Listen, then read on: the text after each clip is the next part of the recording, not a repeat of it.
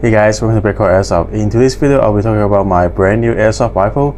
And you might have seen this rifle popping in and out in a couple of other videos, but I have never got a chance to review it until today. So this is the PTW made by FCC, and I'll be doing a two-part video. And this one we will talk about the PTW system itself, and the other video I'll be going over my setup. So PTW stands for Professional Training Weapons. It is originally designed for military and law enforcement training purposes. So as a training weapon, it needs to be the specs, the dimension needs to be mil-spec, so it will resemble the real firearm as close as possible. As for the performance, the trigger response and reliability also needs to be better than the normal average airsoft gun. So just to recreate an airsoft gun to be as close as possible to the real firearm. Of course, there's no recoil, but you get what I mean with the dimension and trigger response. And FCC is Fight Club Custom, and they are a Hong Kong-based PTW maker. And the original maker of PTW is Systema. And the reason why I chose FCC over Systema is for a couple of reasons. And well, if you look it up online, some people will argue Systema is better than FCC, so some will say FCC might be better. But in my personal opinion, every brand has a ups and downs, and everybody has a different experience with different brand. And if you need to do a true comparison, you need at least a few dozen samples in the same condition and test them out beside each other in order to conclude which brand is better. But anyway, so the reason why I chose FCC over Systema is because if I have bought a Systema PTW, and if there's anything wrong with the airsoft gun, and all the gunsmiths in Hong Kong, well, I don't know all of them, but they're mostly not a Systema employee, so their fixing PTW experience is based on their past history, or they're gaining the experience from fixing a lot of Systema in order to become a gunsmith. And on the other hand, FCC, they are the maker and builder of their own PTW, so they have all the specs, they have all the dimension and stuff. So if there's anything wrong with the gun, I can say it to them, and they can literally rebuild the whole thing for me. So in the end, and that's why I chose FCC for the PTW. So going in the gun, we're gonna go from top to back. So let me just take down the rifle first. So like a GBR or real steel, you get to take down pin, you can separate the lower and upper receiver. But for now, I'm just going to pop out the top so you can see the inside.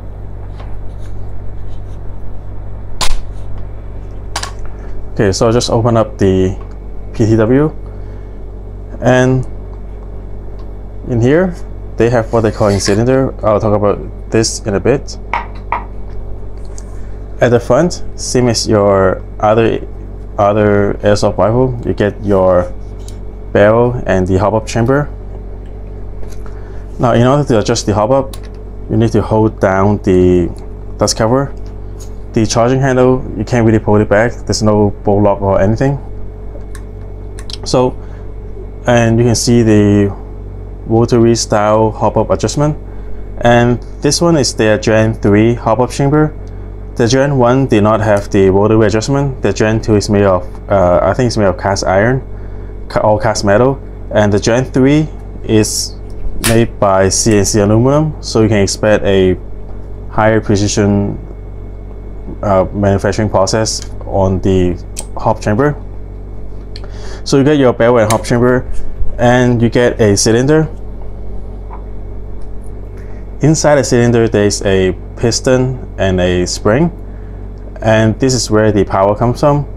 And if you want to change the FPS of the gun, you can do it two ways. You can either take this off and change to a different springs, or you can actually get another cylinder like what I did for different power. So this one is around 1.2-ish joules, and this one is about 1.5, and it's intended for CQB and outdoor, so I can use the same gun, so I can have the same setup, same gun for both games. and I will use this cylinder for also for more FPS and more power. And something different between the FCC cylinder and the Systema. In the Systema cylinder, they have a ring at the end where they also have to mill a little ring here, and I guess the purpose is to let the government or whoever in charge knows that it is a airsoft gun and not a real steel. But FCC has eliminated that process, so making the modding easier. And as you can see, there's a little knob here. This knob goes in here, so this is pretty much an alignment. So once the alignment is in place, the cylinder does not rotate, so the gearbox at the bottom can latch on to the piston in line. So that's the barrel, hub chamber, and cylinder. At the back here, this is the battery compartment, and the Mosfet is also installed in here. So that's the Mosfet, and in here they have the electronic trigger control unit, also the gearbox. The gearbox is only about this size, so it's a lot smaller than your average AG gearbox, and the motor is on the pistol grip. And let's take a look at the battery compartment. So you remove the buttstock. Here is the battery compartment. Now there's one thing that I don't like about the battery compartment is that I can't find a battery that is small enough to fit in the hole all the way down and close the cap. So when I put the battery in, some wire is still sticking out, so it kind of bothers me for a bit for some reason. I'm going to put a battery to show you guys. Okay, so I put the battery in, and this is what I mean. And this is so far the best way, the most compact way, or as far as I can shove it down. Because the battery, I guess it's because it's Mosfet, the buffer tube is not really that big, and the battery kind of stuck somewhere here. And if I push it down too far, I am afraid that I will have some trouble pulling it out. So having a unit system like this, I wish someone can make instead of a wire, they can make some kind of connector, and I can put a stick battery in and it will connect right to the end, so I can close the battery cap.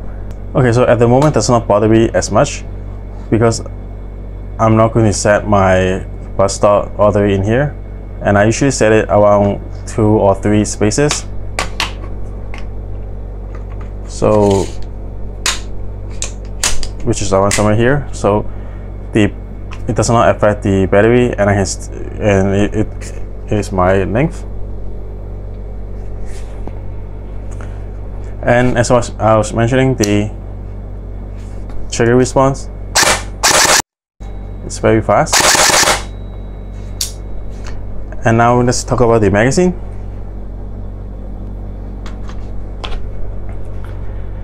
The magazine is a little different. The magazine is a little bit different than both GBB and AEG magazine. You actually need an adapter for it.